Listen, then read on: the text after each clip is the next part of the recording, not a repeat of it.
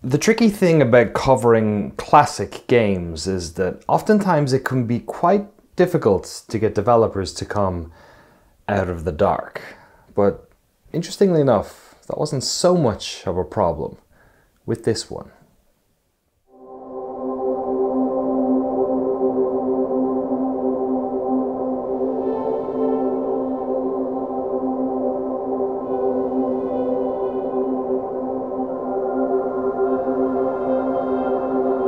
When the patrons voted for Thief for our second episode of Greatest Hits, I was filled with both excitement and sheer terror.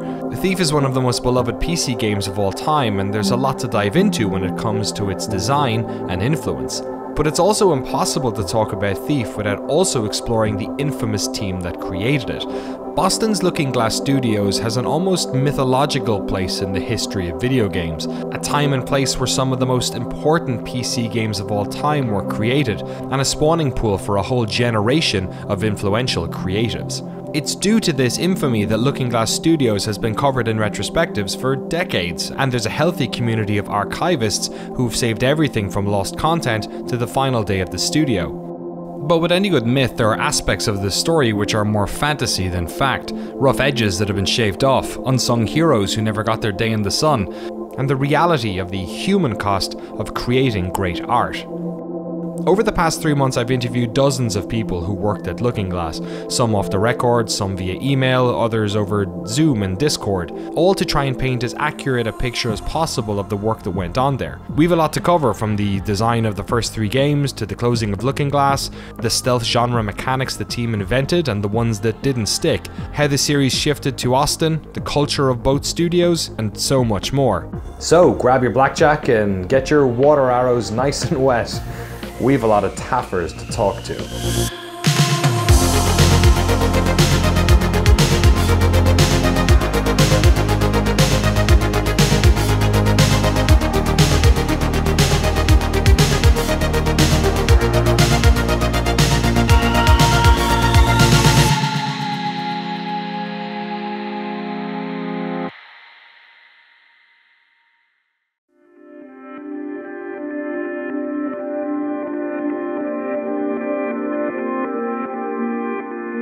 Danny, we'll tell you ahead of time. Sure. It was a long time ago. Yeah. I have a fairly good memory of the high level, but some of the details are really, really vague. Totally, I appreciate it. That's why we're sort of interviewing 10 people instead of 2, because the further back you go, the more labor you put on your interviewee to recall things that are, just too far away. Lifetimes ago. 23 years ago or something. It's a long time. One thing that was amazing about Looking Glasses was there was a lot of MIT grads, and they really came from, if you read the book Hackers, they described sort of the founding of the hacker community at MIT in the late 1950s, early 60s, and the first sort of game development coming out of that group of hackers who really had a hacker's ethos. They weren't really money driven, they were really making cool stuff driven. And there's a ton of guys at Looking Glass, Tim Stelmach and Mark LeBlanc and Doug Church, who had that ethos.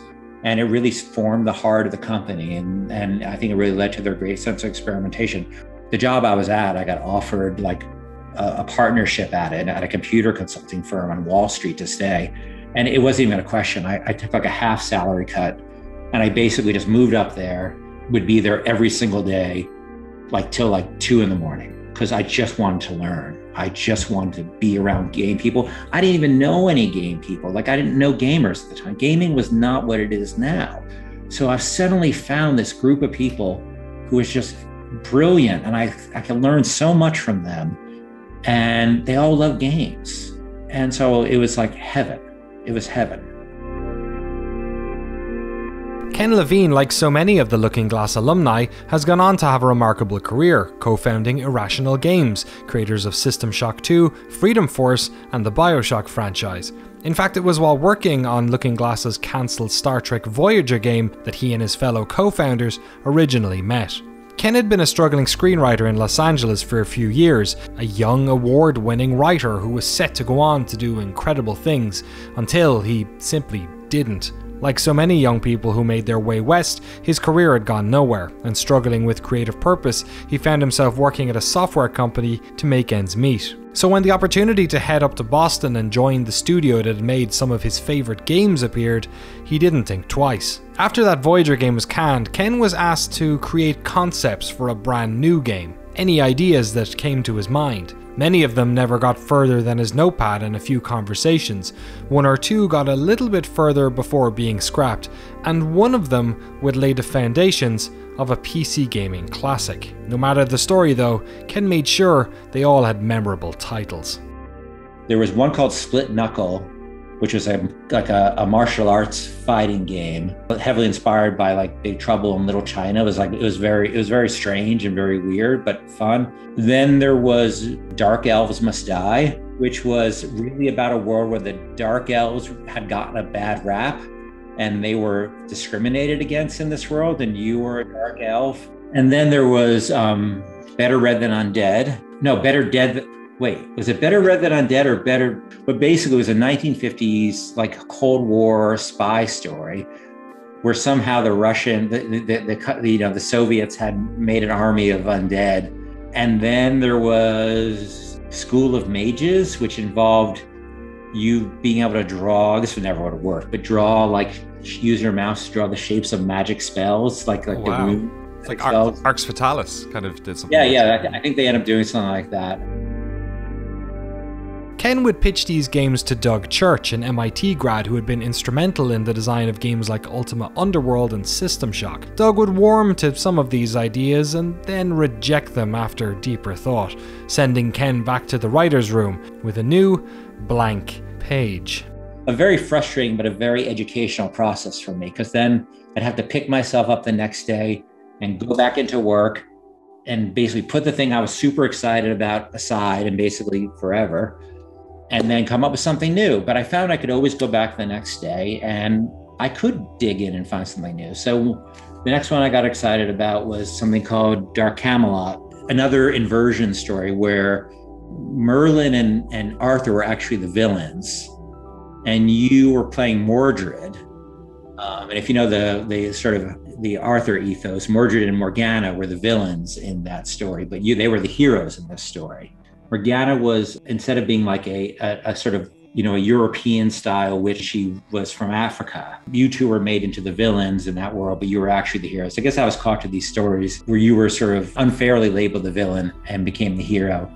Dark Camelot stuck around longer than many of Ken's ideas. Looking Glass's artist Rob Waters developed concept art for the game, attempting to visualize the world Ken had described. But when they started to make a control scheme that simulated sword fighting, it caused them trouble. They had rudimentary sword fighting in Ultima Underworld, but it didn't have the required precision or player feedback that would make using it immersive.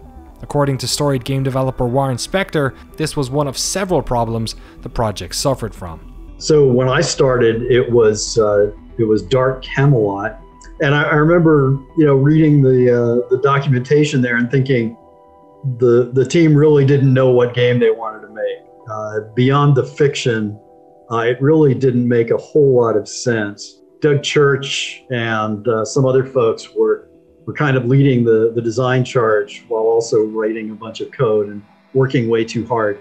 And so it started making this turn to more of a stealth game. It was kind of a reaction to all the fast-paced first-person shooters at the time, and a desire to move away from that and offer some unique gameplay.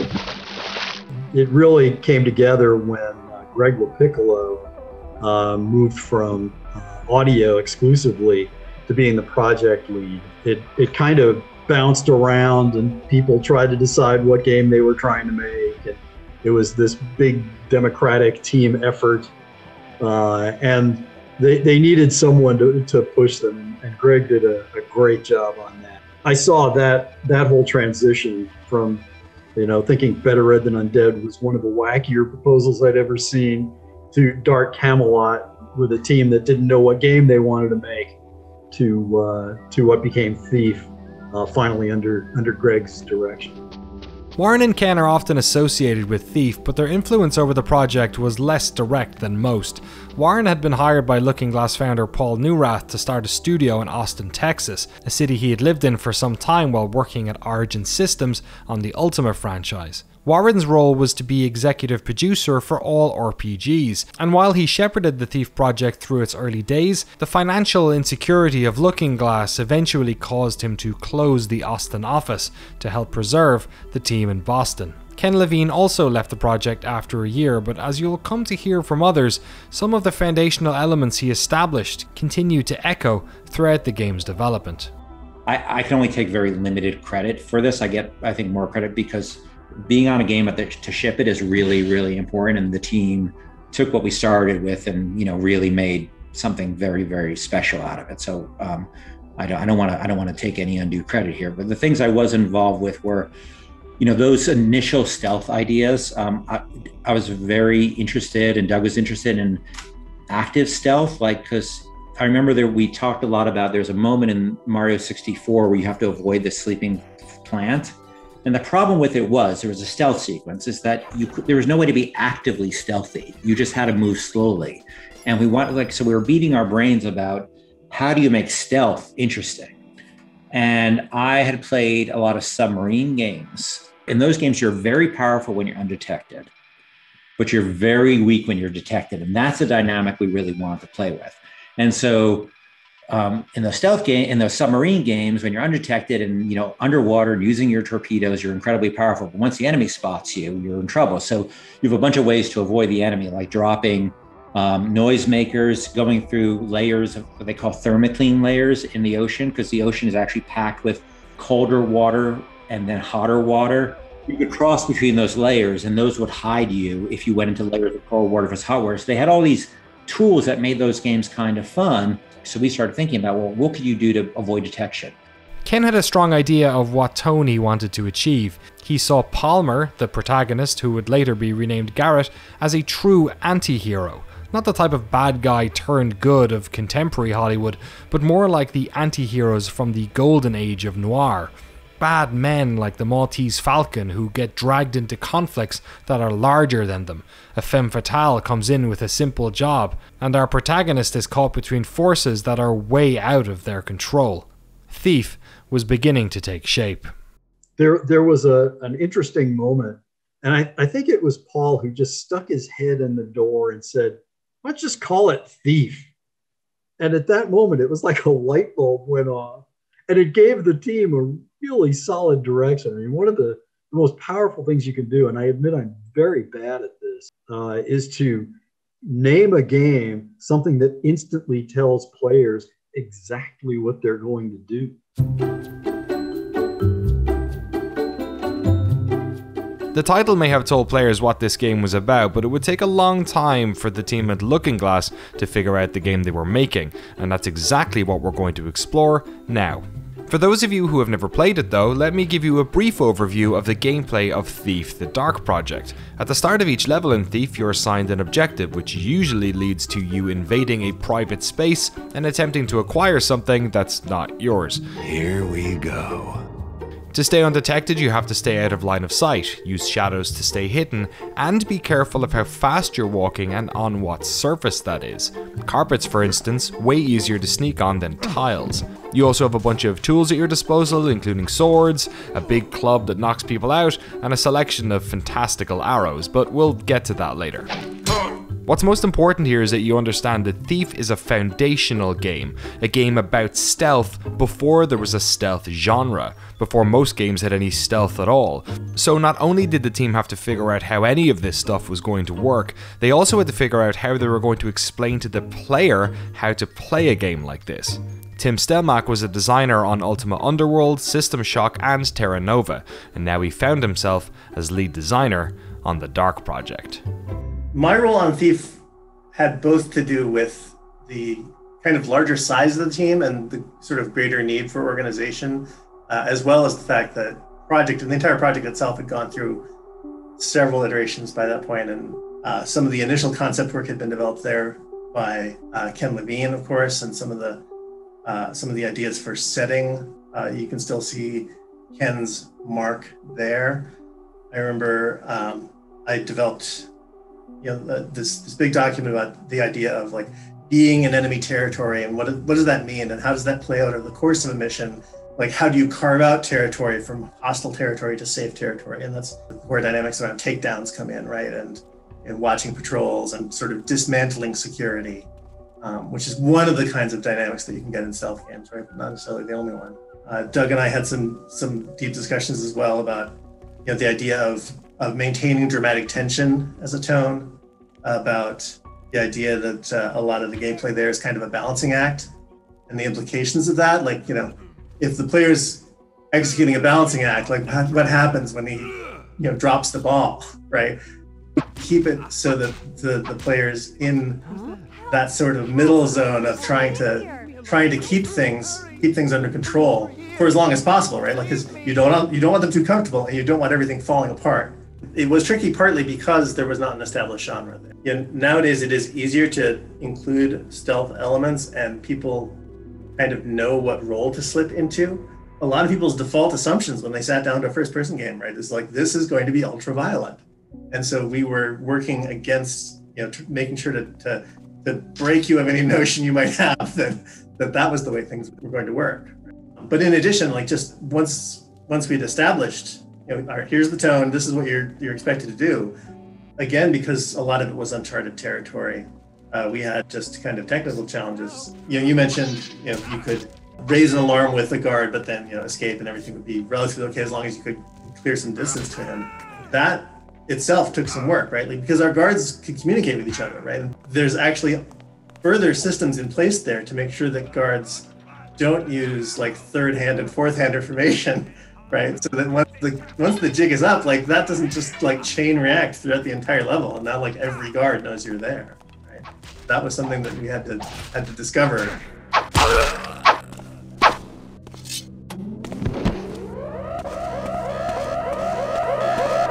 The audio design in Thief was incredibly complex. Guards would chat to each other while footsteps bounced around the level. Audio was used in ways that games had never really done before, and honestly, since, both in terms of the technology that powered it and how it was implemented in gameplay.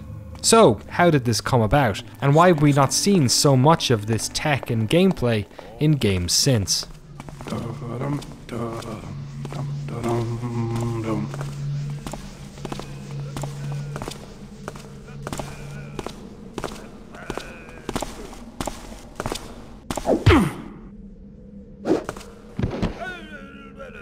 Looking Glass was a bunch of MIT grads mostly, right? And so everything was hyper simulation. Don't think you can hide for long. And I think that's why the sound system worked as well as it did, right? It was doing, I mean, for the tech of the time, it was really impressive sort of sound occlusion and propagation that is kind of commonplace now.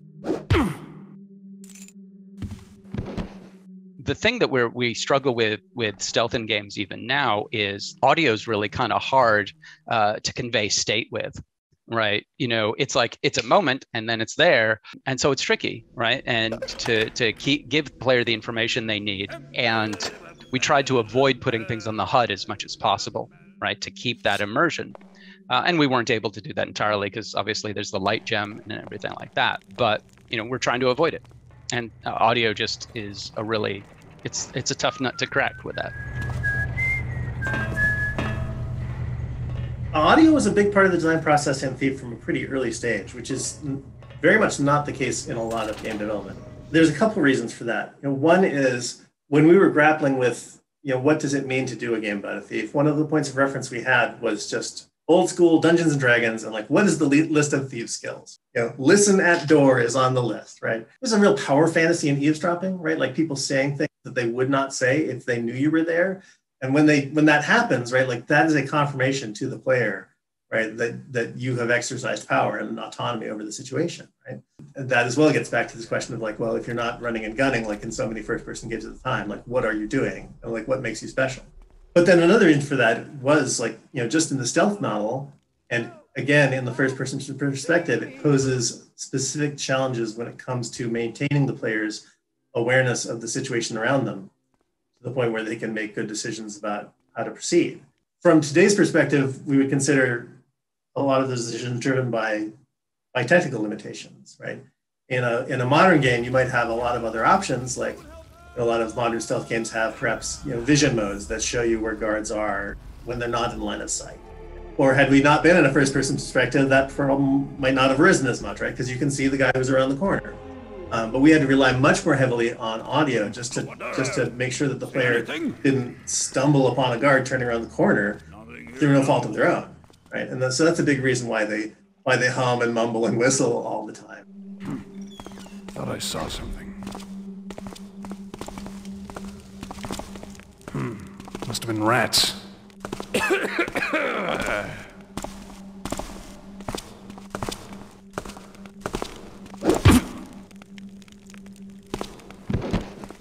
Released around the same time, but starting development sooner than Thief was Looking Glass's golf game, British Open Championship Golf.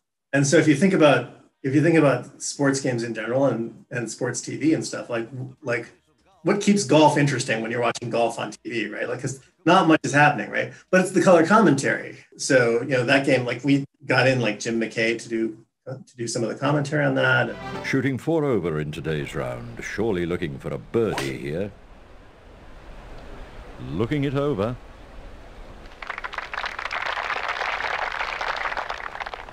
Down the fairway. But it meant that we had like this expertise in doing like AI systems for color commentary. Except the guards, instead of commenting on what the player was doing directly, they just comment on their own AI stuff. Thought I heard something. But like, that's where it started. Was in sportscaster pattern. I love it. Yeah. So the guards are telling you did a great job getting out of that sand trap, Taffer. Yeah. Yeah. And they're basically telling you stuff like, I hear something, but I don't see something, right? Like, like they are talking a lot about how you're doing, right? They're just sort of like framing it as if they don't know that you're there listening.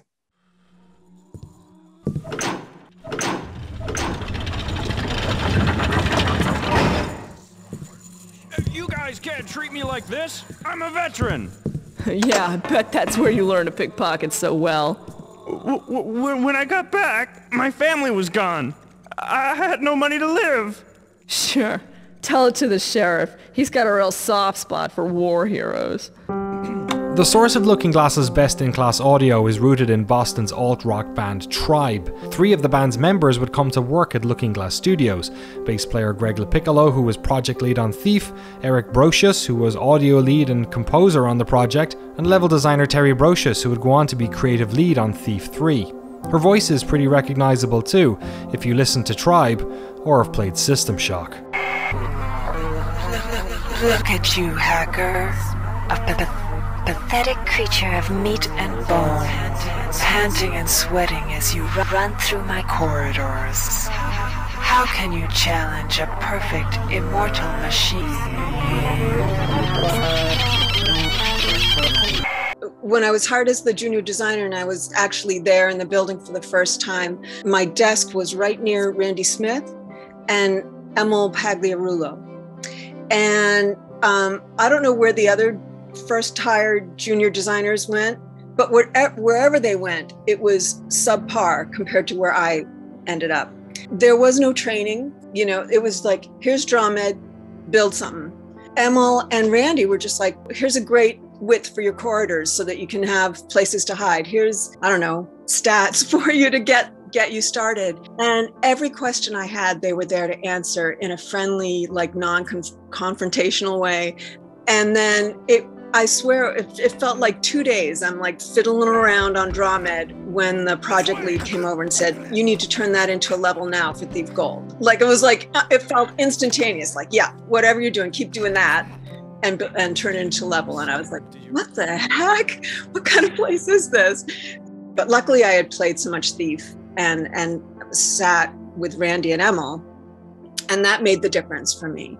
And then you mentioned Jen Rabota, loved her. She was working on some art assets for a forest in one of my levels. And, they were tricky objects that would make DrawMed, very angry. You know, I was sort of expecting that she would make me one tree. You don't ask, it's hard to ask for a lot because the artists are so overworked, right? But she made me so many like cool different trees so I could just populate the level and really give it a real woodsy feel. And it was my experience that the artists at Looking Glass were like that. They were just, you would ask for one thing, look, I'm trying to build this. Could I just have a, one, book rack? And they'd be like, no, you're getting 10 and you're gonna be happy with the selection.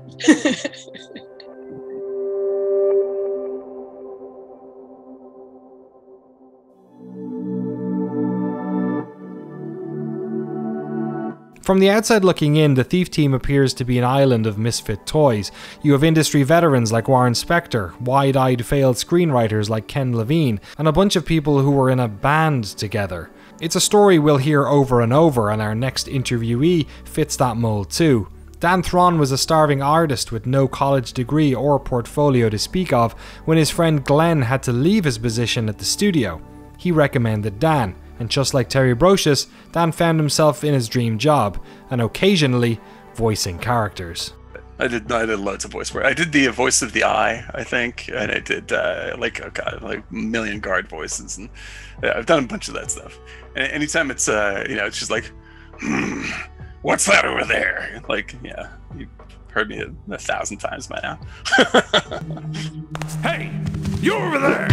No, I have to get like all the early stuff, and the basic formation of Carrot. That's all Rob Waters, Mark Lizotte, and Rob Waters, and they built out the backbone of that world before I got there. I think the reason why art design works so well and the world works so well, the flavor works so well, is because it has this extremely well-informed, beautifully designed core of old-time fantasy.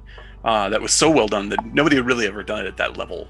Mark Lizotte's like his knowledge of art history and architecture and design built out the entire world. And like my contribution stylistically was to make it as weird as possible between Mark and Jen Rabota and I and Josh Randall. Like we all came to a weird combination of very realistic medieval and very, very strange nightmare stuff. One of the most creative periods of my life, and working with those folks are just unbelievable artists. And like I learned everything that I do now from those guys. Like everybody, it was the way we worked at Looking Glass was like so mix and match, and everyone was just being excited by everybody else all the time, and so we were all trading ideas, trading story stuff, and with everything to do with Looking Glass, I think everyone will probably reinforce the story. It's just like we were a bunch of like sleepless, coffee drinking, like unhygienic, we're just committed to this stuff all the time. And whenever you came up with a bizarre idea, you throw it down on paper, you draw it out, or whatever it was. And it wasn't until pretty late in the game that Thief became an organized concept of itself, right? So the process of making even the cutscenes was like, I had talked with Ken Levine about like these images, and I had experimented with After Effects. So I'd get a script from, Tim and Sarah and all those guys, and like I would start breaking it down into little Photoshop drawings, little storyboards.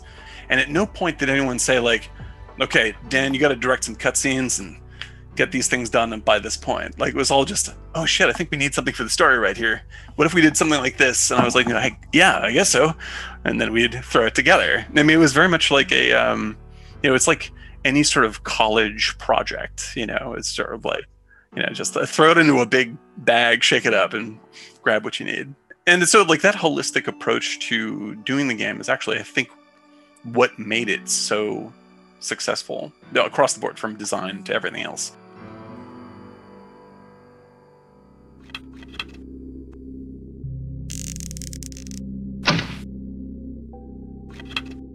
If you were to ask somebody who played Thief to recollect something about the game, there's a good chance they'll bring up the menagerie of unique weapons and tools, swords, blackjacks, and a variety of bizarre arrows. The sword fighting in Dark Camelot wasn't quite good enough to support a game entirely based around sword fighting, but when surrounded with tools that allowed you to have other ways of engaging with the world, it found its place. In fact, early concepts ended up being a surprising source of inspiration for all these weapons and tools. And so as we gravitate more towards the Thief concept, right? Like, okay, a Thief does just enough sword fighting that this sword fighting system that we've developed seems like it'll work. With that in place, the addition of the blackjack just made sense, right? Like the takedowns and the emphasis on operating by stealth to redress the fact that at least at most people's skill level, like the guards were going to win, and it's in a fair fight, a so-called fair fight, right?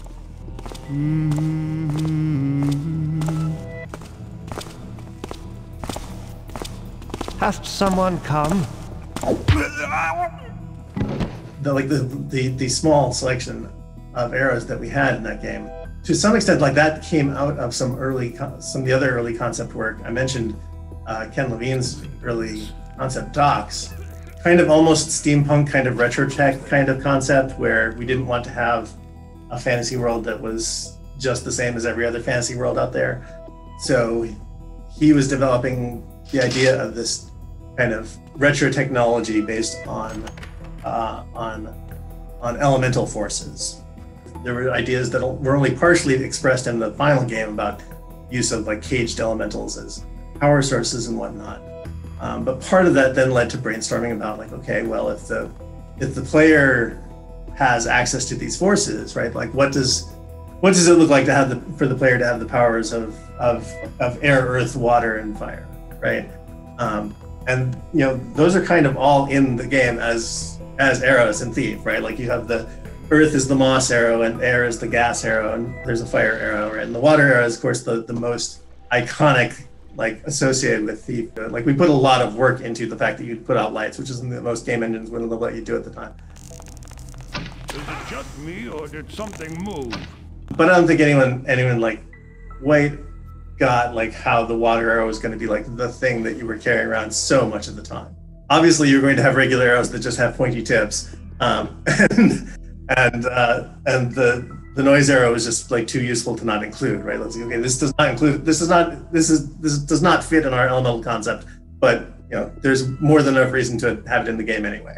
A lot of the levels were kind of built in tandem as mechanics were coming online, so we kind of had to like change things as we were tuning things.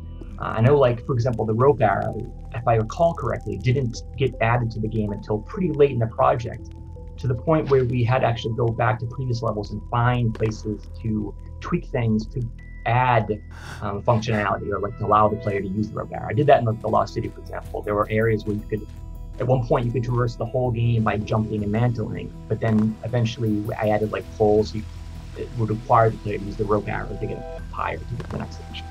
It's a little hard to appreciate now, like just the difficulty in having skinned meshes in that game at all. The idea of like a polygon mesh that would deform, that was pretty new technology in those days, right? But like ragdolling a rope was definitely a lot of work, and that system would go haywire many times before it finally got to the point where it behaved itself reasonably well. The water arrow, like the arrow itself isn't the problem, right? But the lighting system that like knows how much of the lighting is attributable to each of the torches and keeps track of that. And so there was a whole separate like light map texture patch for every torch in that game, which is a huge commitment of resources, but it was so integral to the game that you kind of had to do it. There were different challenges for the moss arrow. Like the other ones were relatively straightforward, like they go boom, or they whatever. But like patching into the system that was otherwise kind of being used for footstep sounds, doing all like the sort of animation to make it look vaguely like there was moss growing on the surface. Definitely it took some work. I feel like with Thief and the early games back then, there were fewer roles. I mean, I was officially a level designer, a game designer. I think Tim was like the lead designer. But as a level designer, we were responsible for creating the 3D environment, texturing it, lighting it, scripting AI. Pretty much everything you see in the game was mostly the designers had their hands on in some way. Something there. One of the things I liked as a designer doing was using the tools that were provided to us and try to create like interesting ways to actually add new kind of gameplay or new experiences. And one of the things I did in the Lost City was I created these dynamic lights that were almost like motion sensitive. So as you walked into the room would kind of light up, and then when you left, it would dim again, which was cool because it allowed me to illuminate areas without lava. And one of the ways that worked also is it allowed the player to know if something's in a room without going in the room themselves, because the light would go on. So they might be around the corner and the doorway's dark, but then all of a sudden lights up and they know that there's something in the next room. I thought that was a cool way to kind of convey that information, so to give the player an understanding of what's there. Or not what's there, but that there is something there.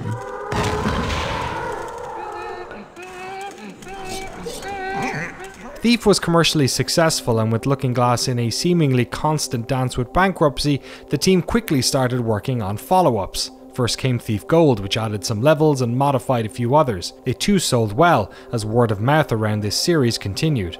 But development on these games had been challenging. The burdensome workloads required by these projects forced many key staff members to up and leave.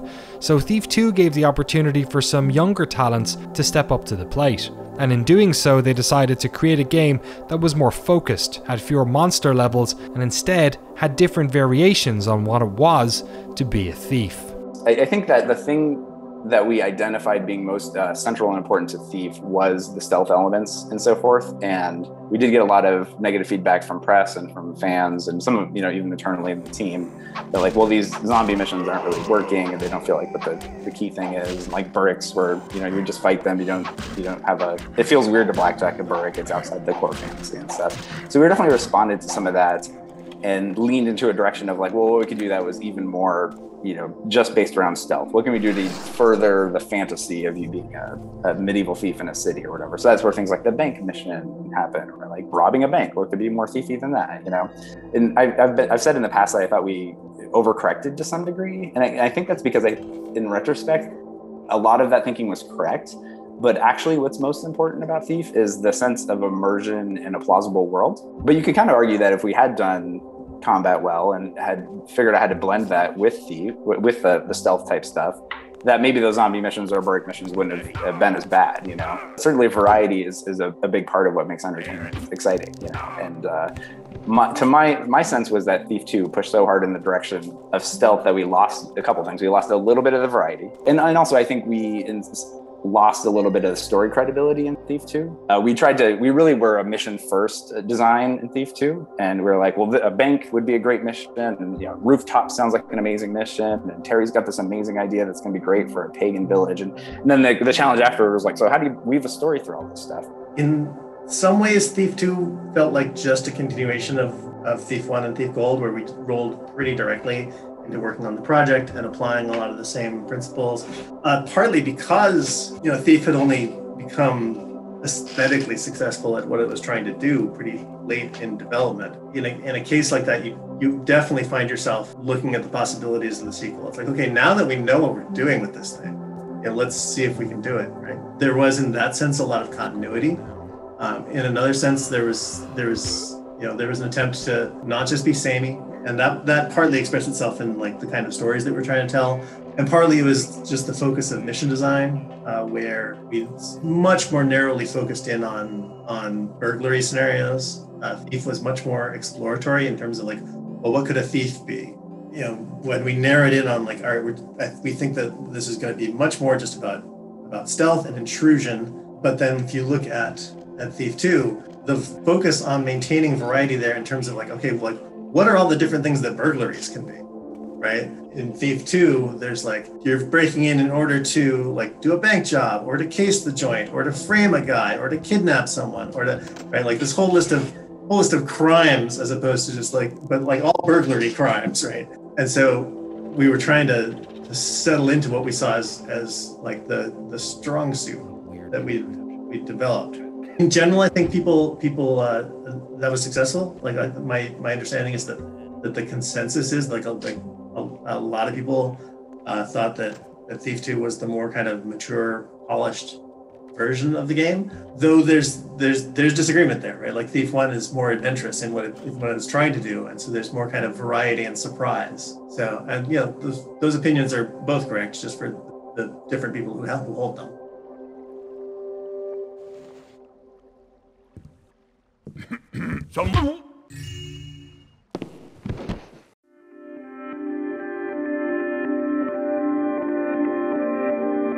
Looking Glass Studios has a sort of mythological presence in the story of video games, the type of place that every young creator dreams of working at, and every aging creative wants nothing to do with. A place where ideas were discussed and fought over, where the hours were arduous and long, where people were smart and devoted to their craft.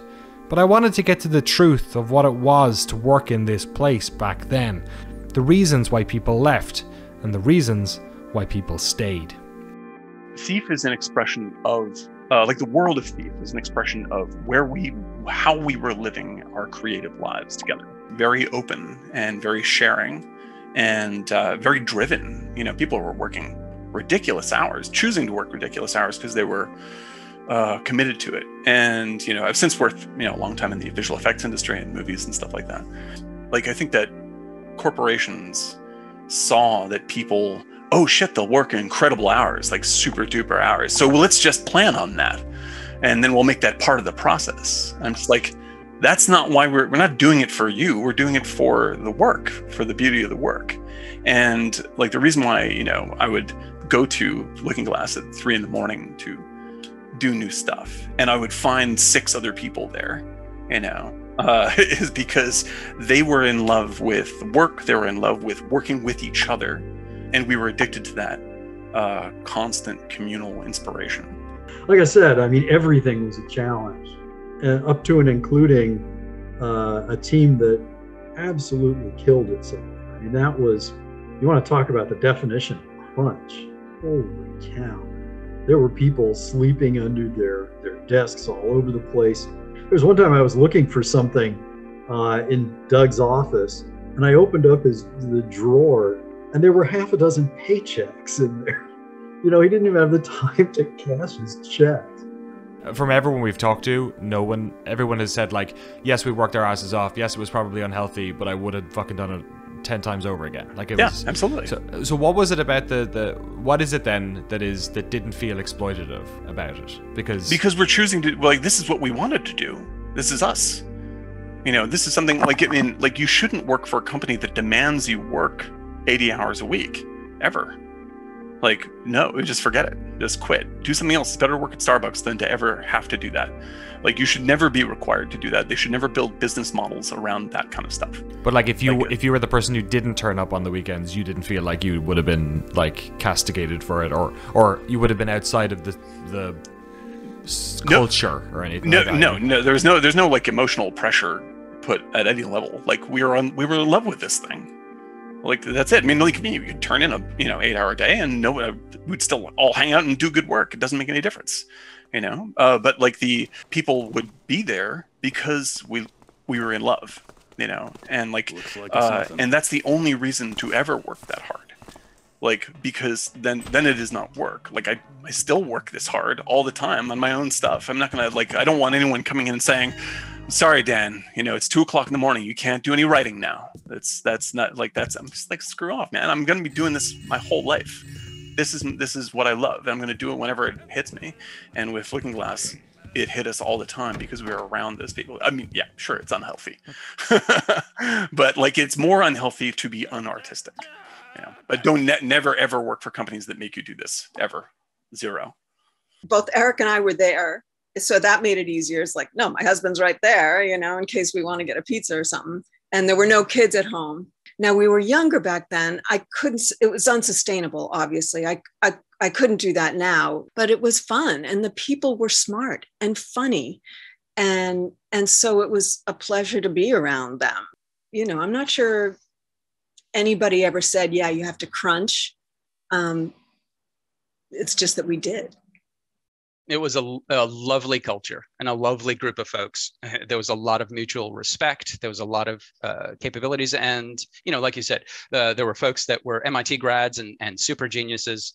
And then there were people like me and Dan who, kind of like just showed up and sat around until we got paid. But because of that mutual respect, there was a really strong culture at Looking Glass of consensus, right? They would talk things out, to make sure everybody was on board as much as possible before moving forward, to the point where I think actually that slowed things down.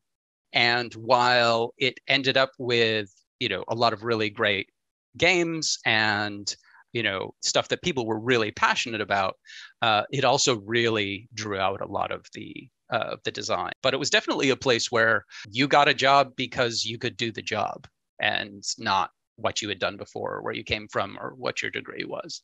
And that was really cool.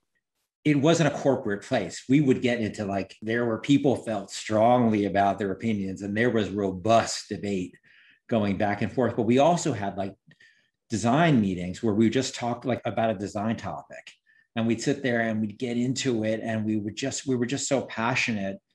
It was really my whole life. One thing that I think is really noteworthy about the team on Thief and on Thief 2 is just the extent to which those teams developed a lot of talent. In many cases, it was their first job in that kind of work. Randy Smith just sort of cold called Greg LaPiccolo. Emil Pagliarulo had worked in the press before that, right? He was in the gaming blogs. Mike Krasnowski worked at GameStop. Sarah Varelli had worked for us before in Playsets for a long time and tried to quit Looking Glass for various reasons. And we were like, wait, hold on, Sarah's not happy? I didn't know. We have to hire her back as a designer. And, she ended up, being lead on Thief Gold. And, a lot of those people, they just have just gone on to do such tremendously great work elsewhere in the games industry. That process and being open about your individual creative process and sharing it with everybody, that's how you make things greater than you could make individually, and that was the process of Looking Glass. That's why so many people there went on to incredible things, it's bizarre how many brilliant minds were together in that space. It was a remarkable place. I mean, it was a little like Origin, where you felt like you were going to change the world. I mean, legitimately change the world. And Looking Glass was a lot like that. On the flip side, I think, we contributed to a changed world. I don't want to overstate, through influence, not exactly through sales.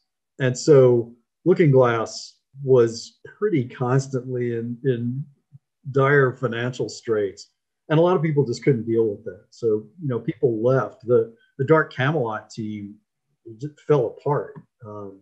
And the Thief team was largely a new team. But I got to say, Looking Glass, one way or another, figured out how to hire the right people. A lot of them came right out of MIT. There was a definite MIT culture up there. And so they got lots of really good people. It was a great group. It had its own culture, its own language, its own way of dressing, its own viewpoint on what games could and should be. If you're lucky in your life, in your career, you get to work with one great group. But the Thief team was definitely one of those great groups. It was remarkable. I left Looking Glass because, to be honest, I was worried. I was so terrified of I had this opportunity for this creative life, and I had blown it once, and I was worried about the company as a financial organization. And I loved what they did. I adored what they did, and they created really the formative games for me. But they, like I said, it wasn't really a business-oriented company, because they really came from this hacker ethos of that, that was found in the 60s. That was really about hacking and creating cool things, and not necessarily about running a business that can last a very long time. So I wondered if I could start a company that could take the sort of the design ethos that I cared about, but maybe have sustainability, because I was terrified of that company closing down and losing my job. Oh, you saw that. I was hemmed up on the table. 12 in. Hemmed up? Hemmed up? 12 in. Looking Glass was gone, but it cast a long shadow, leading to the creation of new studios, new franchises, and an ethos of gameplay design we've come to know as immersive simulations. After Warren Spector closed Looking Glass's Austin studio, he founded an Austin office for Ion Storm, the studio in nearby Dallas that had been formed by ex-id Software developers Tom Hall and John Romero. It's here at Ion Storm Austin that Warren would create his dream game, Deus Ex. By the time Looking Glass had closed, Eidos had bought a majority stake in Ion Storm, had closed the Dallas headquarters, and was now shopping around a sequel to Thief. I had a proposal called Shooter that I started working on in 1995. There was a point on Thief the Dark project where, again, I was sitting with the team and I had been playing a build, and I just said, look, I'm not good enough at sneaking. And they said, well, if we let you fight, all you'll do is fight. That's what players will do if you put a sword in their hand. And I sat there and said, I'm going to show these guys that you can actually make a game where you can fight, sneak, and talk. And so that's where Deus Ex came from. Later on at Ion Storm, Eidos knew they wanted a sequel to Deus Ex, so that's where Deus Ex Invisible War got started. But there was one day I got a call from Eidos saying, we're going to make a new Thief game. We've found a developer to do it. And I said, no way. And I had some folks from Looking Glass, including Randy Smith and others, who had worked on the Thief games. With that foundation, I just said, get out of my way. Ion Storm is going to make that. And out of that came, Deadly Shadows. Before Looking Glass had shut down, Randy Smith and Terry Brocious were put in charge of a third Thief game. Randy had been toying with the idea of creating a multiplayer Thief experience, but this project was killed pretty early on. When Randy was employed by Warren to work on Thief 3, he assumed it would be as senior designer, but much to Randy's surprise, Warren had other ideas. I felt a little bad because I was spending so much time running the studio and trying to keep my eye on 200-person teams. And so I kind of said, all right, I've had my day in the sun. It's time to start helping other people make their mark and make their games. I said, Harvey Smith, you've been lead designer on Deus Ex. He worked on System Shock as the QA lead. I brought him into my producer group at Origin, where he did some production and design. And I said, Harvey, it's your turn. Be a game director. And similarly, Randy Smith had been a lead designer for a while. He deserved a shot and understood Thief as well as anybody on the planet. And so we built a team that was partly Looking Glass, partly Ion Storm, partly new. Yeah, and so I was assuming I was going to get involved as a designer, and I was hopeful that I could be like a senior designer or lead designer. And it's probably like the move I was ready for in my career. And instead I was like, kind of totally astonished when Warren was like, because I remember we were somewhere and Warren was talking to the team. He's like, and if Randy's willing to step up, this and that will happen. I'm like, yeah, lead designer. But then later it was like project director. And I was like, whoa, that's like two very big steps at once, And I was young. I was like 26 probably, and then it was my job, I think, to try to recruit as many other Looking Glass folks that would come over as possible. We got kind of a few too. We got Alex Duran, we got Emil Pagliarulo, and more. We got quite a few people, and we continue to work with Eric Brocious and Terry Brocious and lots of good folks. I remember going into Thief 3 with Eidos at Ion Storm, and we had a lot of goals in front of us. So we were going to make a PC game that was faithful to the franchise, and I give credit to everybody that was an important goal. I don't know if I would have signed on if they were like, we're going to milk the franchise for all it's worth. So it was cool that one of the things we had to do was like, this is a legitimate third installment of this trilogy, because we planned it from Looking Glass from the beginning as a trilogy. But we also needed to be on consoles. This is prior to this, it was like PlayStation 1 was a console. So the idea that a game like Thief would be on a console was very new, and the Xbox was the reason that our team felt like we could do that, right? It was like, hey, this isn't that much of a leap. At least in terms of the way you approach development. obviously later on it turned out to be trickier than that, right? And in a lot of what comes with that is like, hey, how can we approach not a more mainstream market per se, but like have a game that's not necessarily isn't unnecessarily high friction. You know, like what's going to be the feel good way to hold the controller and control with Garrett? You know, there's times in the original Thief series where you just feel like your fingers are on like every key at once in the mouse, and it's like there's just so much to do. And we just wanted to be like, could you also, instead of just playing the game like this, could you play the game like this and have it be and have equal power in controlling your character? Essentially, you know, Thief 1 and 2 were created by hardcore gamers, hardcore developers who didn't mind how complicated the game was. Like that was our bread and butter. We soaked in it, and we made a game for people like us. And there was explicit direction from IDOS, like don't just make a game for you, also make a game for similar players so we can sell it to them.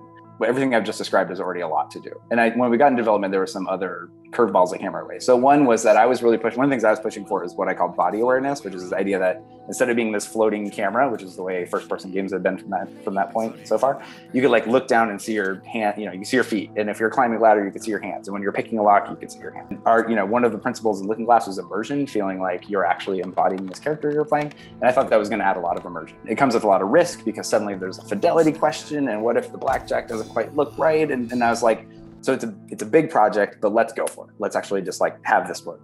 And unfortunately, this sort of backfired on me. And as much as we got that going, and everyone's like, that's so cool. We're pretty much finished third person. We could just do first and third person, piece of cake, you know? And somebody made the prototype where you can push a button and the camera comes out and you can see our character we're running around. And it's like, we just make the model look better and this is gonna be easy. And I was like, no, it's not. We still have to do all the body awareness stuff.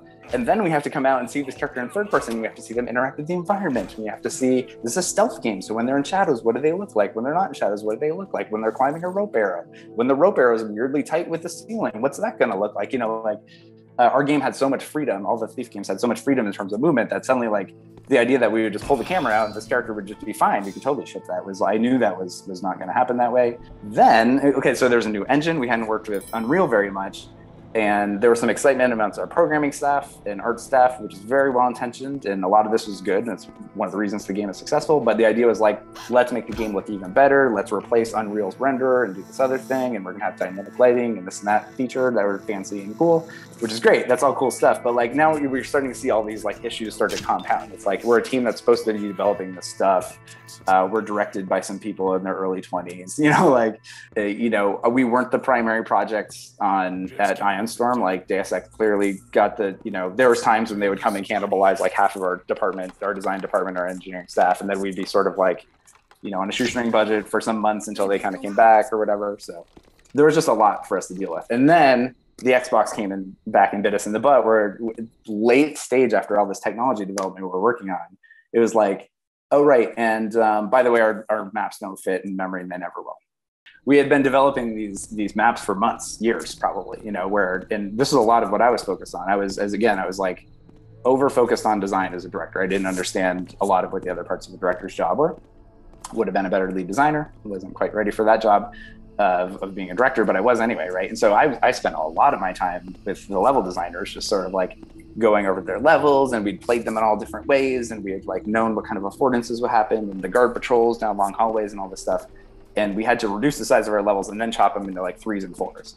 And so that just like was a huge impact to our gameplay, right? It's like if you have, it's hard to even imagine, but if you're a designer and you've made this like perfect map, it's like, okay, now what I want you to do is figure out where you're going to draw lines that doesn't disrupt your design. Like there is no such thing. Our levels are very seamless. Like if you were in one corner of the level, you might still be monitoring your camera. In the other corner, you might have left a trap for a guard, and that you time that correctly with the patrol route. You might, we had these really awful things where a guard's chasing you down a hallway, but here's the teleportation zone between the levels. And it's like, well, this totally breaks the immersion. Like what's going to happen? I'm pretty sure we did teleport the guards over and carry them. And so, but that's kind of an awful crutch to sort of a glaring problem. So we were just really saddled with a lot of issues. In a smarter development, you would have gone through all this in pre-production before you had opened the fire hose of hiring all of your designers and artists and stuff. And you would be like, you want to come out of pre-production saying like, here's our engine, here's what it can do, here's the constraints, make your map smaller. Or at that time say like, maps being smaller is not an acceptable compromise, so that's not what we're doing. We're not going to use this render, we're not going to use this solution or whatever. And we didn't do that. We were just we were making it up as we went. I do think Looking Glass had a unique feel and culture. And when I was working on with Randy. I've always enjoyed working with Randy, and he's always made every situation work, but still I was remote. So I was still in Boston, and the team was in Boston and Austin. And I would fly out there occasionally, but I didn't have the same rapport with the rest of the team. I found it hard to, because I'm an introvert, I found it hard to get to know people. So I didn't quite have that same, yeah, I'm on this team and it's exciting and we're bouncing ideas off each other. Finding the story was tricky, but I'm proud that we found a story where the keepers have decayed and in a way that, you know, seemed to make sense and left Garrett alive at the end. I think we were trying to set up for a fourth game with maybe a different protagonist. There was a lot of back and forth with Randy and I, you know, talking about different scenarios, and I'm proud that we found our solutions. The project went pretty well. It needed more direction than, frankly, I was able to give it. And so I brought in some production talent, notably Paul Weaver, super talented. You know, he's sort of like Doug Church, an unsung hero of gaming. And he really helped Randy and the team push that game over the finish line. It was definitely a great team. Again, I think it needed a little bit more direction than it was getting. And I'll take the blame for that. But once Paul came on, that game cruised. And you know, a lot of people think it wasn't up to the standards of the first two games. I think it's an underrated game. I think it's pretty swell and a little prejudiced. Jordan Thomas's, you know, the Shellbridge Cradle mission. It's a classic. Yeah, no, I mean, I love Deadly Shadows. I think the team did an amazing job. I think the game, like, I see screenshots of the game. It's been, you know, I have played it hardly at all since the day, you know, we shipped it and then I left the team or whatever. And like, I see screenshots, I'm like, that looks really cool. I wonder what that is, you know, like, I mean, my experience is sort of like, I came into Thief 1 and a lot of the important foundations of the series were already established. And I did a very good job as a level designer, like bringing those to life on, you know, the stages that were the levels. So, you know, someone gave me the paints and I got to paint a cool picture, and that was great. But they did a lot of that work. And then in Thief 2, I feel like, as I said previously, like we did a lot of stuff super right. The stealth is much more carefully, you know, refined. The emphasis is on the stealth in a way that's very smart. But I felt we lost a little bit of the magic of the world and a little bit of the immersion, and the sense that you really are in a believable place doing believable things, and a little bit of that variety. And so I'm really gratified when I hear people talk about Thief 3 and they say like, oh, it really brings some of that back. Like the story is really well done and it's a good ending. It's like, cool. Like, I'm glad to know that worked for people, you know?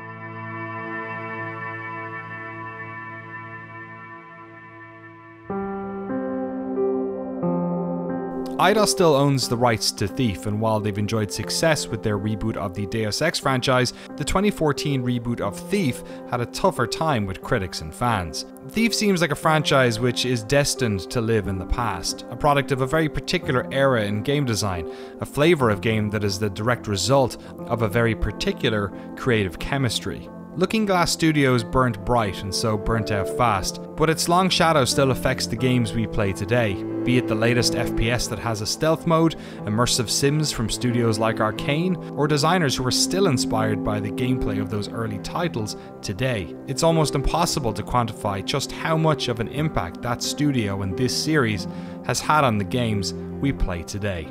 And for all that, we can thank a ragtag group of mathematicians, artists, musicians, and screenwriters, the names we've come to know, and the many unsung heroes. A group of people who peered through the looking glass to see a new path for video games, and crucially, stepped through.